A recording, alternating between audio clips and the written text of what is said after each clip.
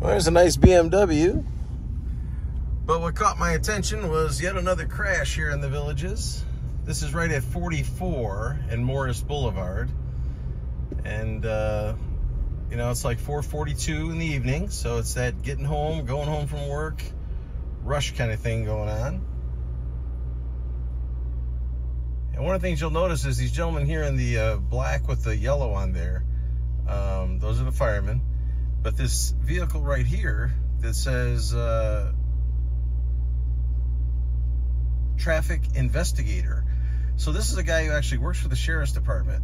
He does crash police reports, but he does not have a badge and a gun.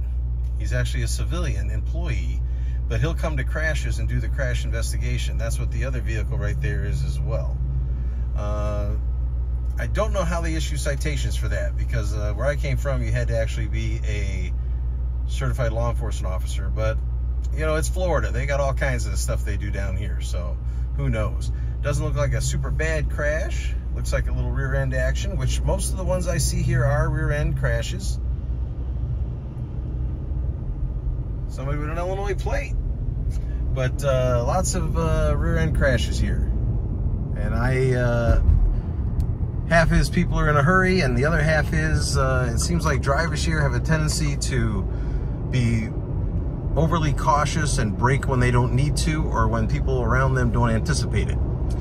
But just another crash in the Villages.